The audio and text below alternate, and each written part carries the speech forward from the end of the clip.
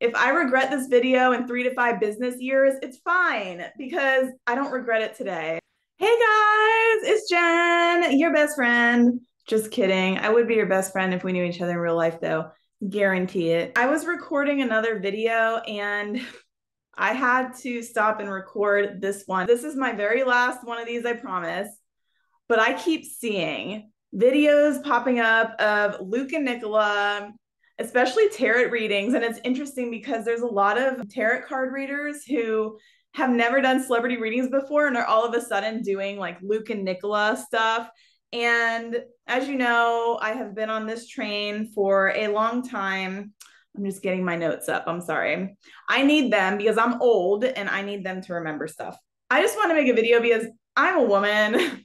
I have intuition. I have gut feelings, as I'm sure all my other girlies out there do. I just wanted to talk about the thing that everyone's talking about with these two because it is so apparent. Disclaimer, this video is my opinions only.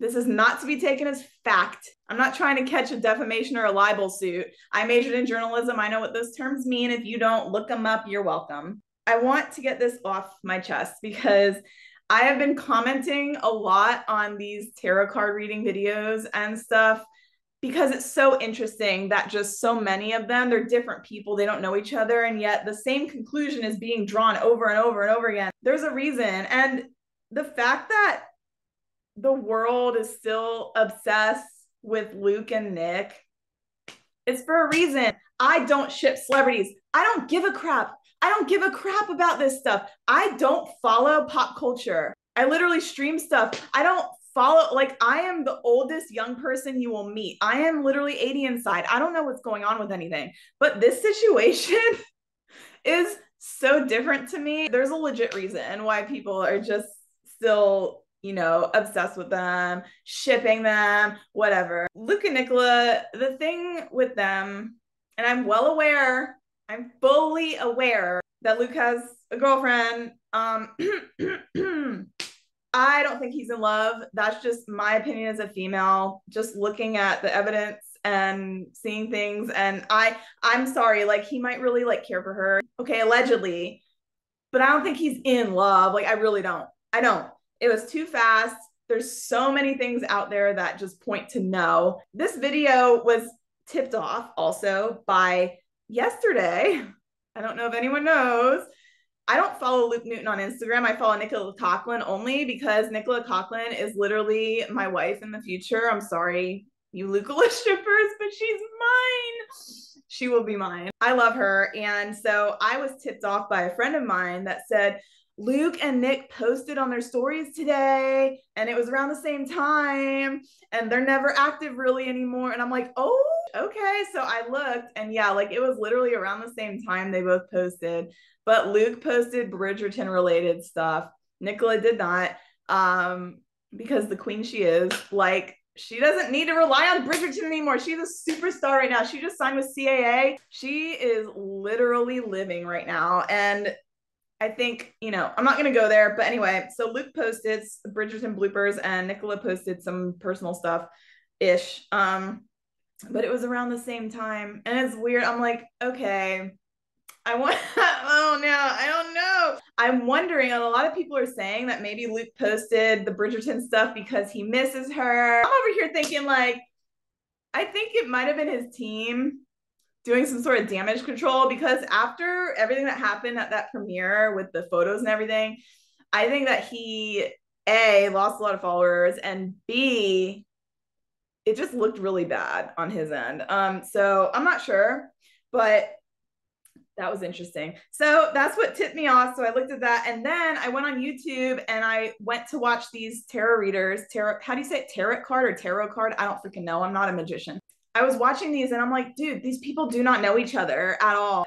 The readings that they're giving are so consistent. They're so like the parallels are paralleling, you guys. I cannot. They're all giving the same result, like about the situation and about everything. And I have always been very intuitive my whole life. People aren't stupid. We're not dumb. We know when people know when stuff is going on between people. Like people can't hide it. You cannot act your way out of natural human body language. You just can't. It's just something that our bodies unconsciously or subconsciously do. And in a lot of the interactions with Nick and Luke, they have those little micro movements, those little psychological body movements that clearly indicate that there's something there. Like, come on, bro. I can't. I feel like on a personal level, yeah, there's something going on there, even if, you know, it's subconscious and they don't really know.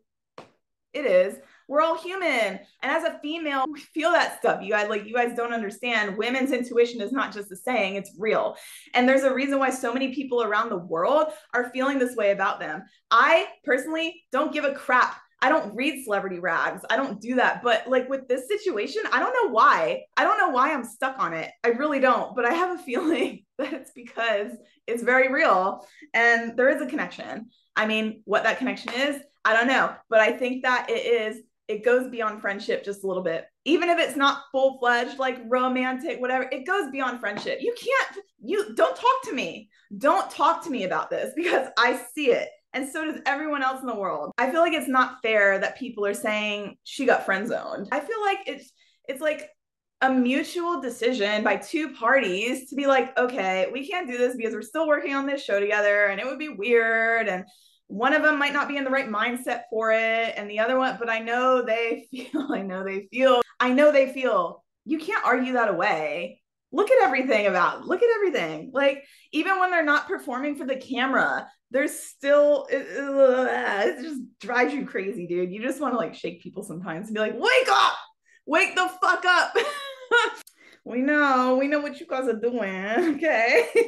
A lot of people are being disgusting and saying, oh, she got friend zoned because she's not the 10-10 hot girl. And I'm like, I'm sorry. Nicola Coughlan to me is a 10 out of 10. And a lot of that is who she is as a person. And also her face card is never going to decline. I love her. And I just love her whole spirit. I just like, she can have chemistry with a freaking brick wall, bro. Like, this girl can have chemistry with a rock.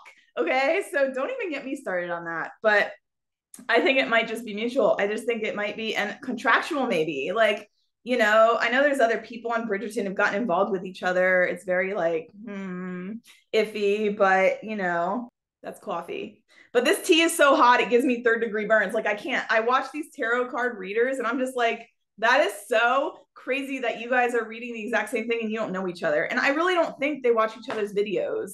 I don't think they would take that much time and energy to be like, okay, I'm going to repeat what this person said. No, we're all obsessed with Luke and Nicola because there's something there. It's like when you see photos of them, it's just like light. And like, there's a reason why a lot of people don't, allegedly, okay, I'm going to keep saying that.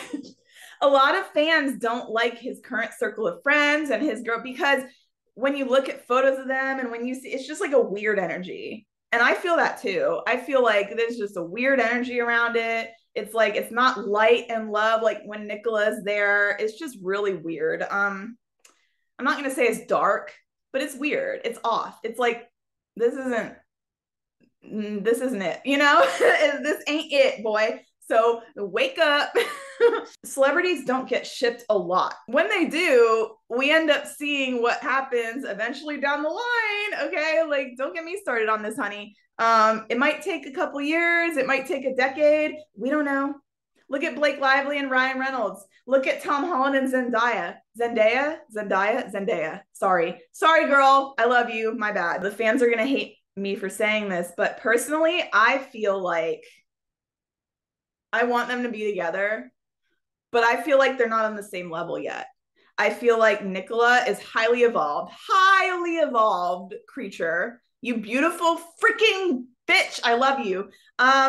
She is so highly evolved, and I feel like Luke is not on her level yet. I feel like they can't be together right now because it just wouldn't work. And like, how bad would that be if these people got together we were all rooting for and then they just destroyed their whole relationship because of it? Like, they have to be 100% ready before they get together, if they ever do. If, you know what I mean? If. This is just if. But that's for everybody. That's for all of us. We can't be with someone who's not on the same page as us. It won't work. You can try. Good luck. You can try. But that's why so many relationships are just karmic and toxic, because You need to find your equal spiritually, emotionally, physically, everything. And I feel like once a certain party gets there, okay, it's going to be that. How many months has it been since Bridgerton came out, you guys? When did it come out? May, the first part, and then June, the second part. And we're all still like, it has a chokehold. It has a chokehold on us. And the thing is, the couples from season 1 and 2 were never shipped. They were never shipped in real life. Why? Because there's something there between these two freaking people.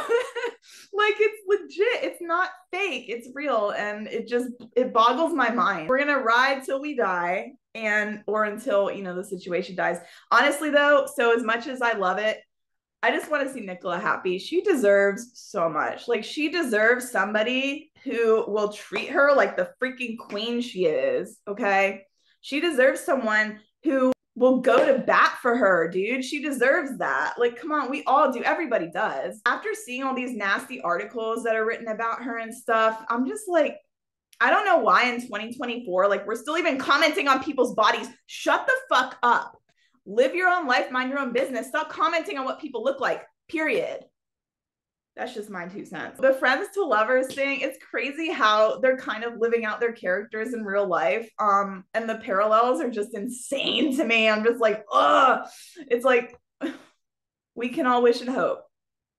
Okay, guys, I'm going to get back to actually recording my other video that I was recording, but I just had to, something was pulling at me. I had to do this because I cannot just sit back and not say anything about it. Like, I am so invested in this. It's literally a disease. It's a problem. I need therapy. I need to get the check and leave the restaurant because, yeah. But at the same time, being realistic about the situation. You know, we don't know their lives. They have free will. We don't know what they're really feeling. This is just us going based off of interviews, what other people have said, body language, everything. So